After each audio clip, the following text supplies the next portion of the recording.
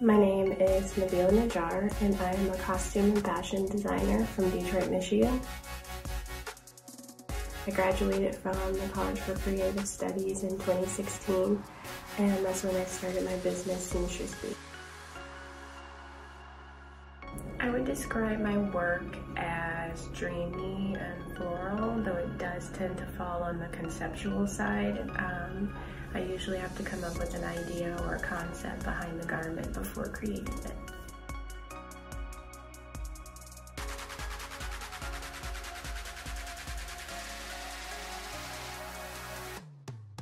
I was always a creative kid, but I would say when I was about 5, my dad taught me how to hand sew, and I started to try and make clothes for my Barbies, and that's when I knew I wanted to be a designer.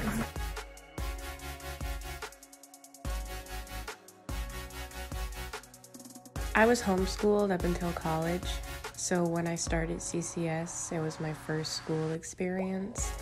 I was extremely nervous and overwhelmed, but it taught me so much. I really loved being in the fibers and textiles department. It pushed me to think in a different way when it came to creating my garments. I also wound up assisting and teaching at CCS in the summer programs for years, and it was really nice to be able to share my perspective and ideas with students.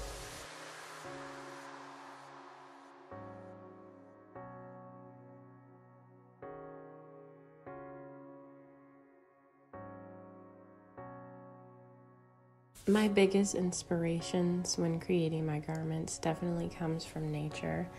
The texture, shape, and color of flowers and plants always gives me ideas of new designs when sketching and sewing.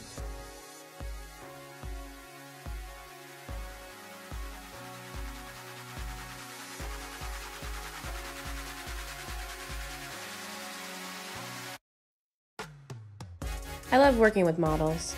Planning shoots is always such an experience. Choosing various models and seeing how they bring their garments to life is so cool to me. Every shoot is always going to be different.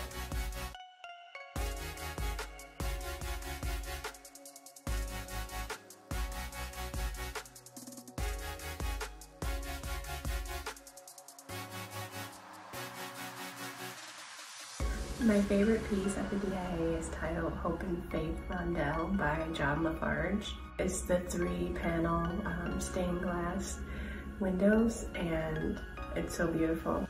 What I love about it is the colors and the style of the people portrayed in the piece. It kind of inspires the style of my garments a bit.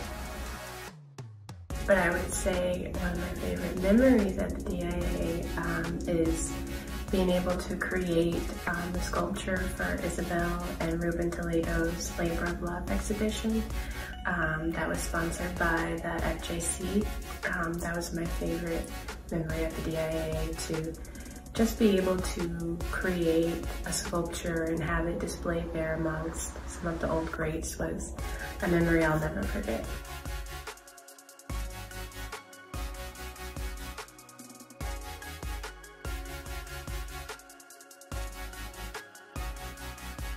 So today I'll be showing you how I make my blouses. I usually start off with a concept and a sketch. And I'm gonna say, like, my work is pretty intuitive also, so even when I sketch sometimes, it may not always turn out exactly like what I have in mind. I like to try to mix in like natural dyeing with some of the chemical dye that I like to use a lot.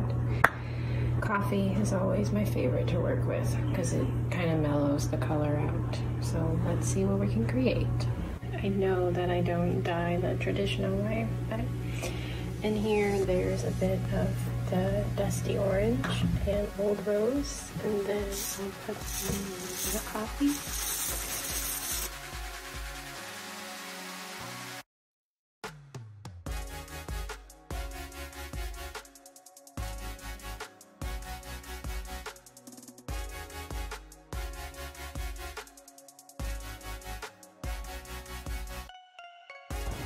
So here is the color.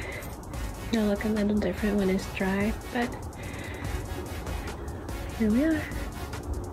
Here's the fabric I dyed, and it's all cut out and ready to start being attached together. So we're gonna begin sewing.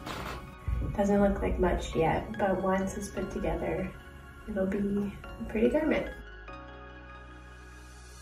One thing about me when it comes to my work is that I am definitely not a traditional seamstress.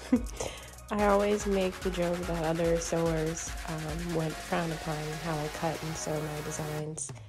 I have only taken one professional sewing class at CCS, and it taught me so much, but I am mostly self-taught, so my ways of sewing are definitely interesting and intuitive. So here is the final blouse. I'm pretty happy with how it turned out. It was definitely an intuitive piece to work on because I was kind of just sewing and going with the flow, but here it is. I feel like the fashion world is always changing. It can definitely be intimidating at times. Trying to get your name out there when there's so many huge name brand designers is a bit overwhelming. But I always think they started somewhere and got to where they are now, so that always pushes me to keep designing.